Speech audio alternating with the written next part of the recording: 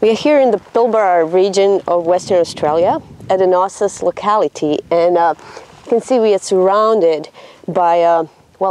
many fragments of rocks which are stromatolites. And I picked up this rock, which may look beat up and not particularly spectacular, but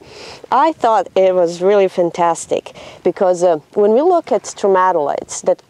grew on the early Earth, that grew really long time ago, oftentimes we cannot assume that they were made by microbes. It is oftentimes really difficult to recognize traces of microbial processes in them, because stromatolites, by definition, are just laminated structures that are so layered rocks that can grow by either microbial trapping and binding of sediment grains, or can grow by precipitation of minerals,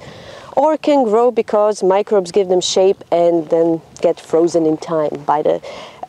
minerals. Well, this rock here has all of these little bumps, and I think it's a really beautiful example of a stromatolite that offers evidence of microbial processes. For example, we see these little bumps here, and the lamina going off the side, we see one bump and then a little dent in it and another bump going really steeply off of it, which indicates that some microbes were living on the surface and growing really steeply on the sides of this, because this type of growth cannot be made by just minerals precipitating out of the solution. Now, what a geologist would do is take this rock and polish it, make fine sections, and really look at individual layers and try to reconstruct how they grew.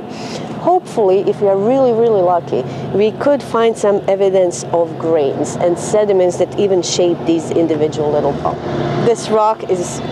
a really beautiful example of microbes living all over this place 2.7 billion years ago.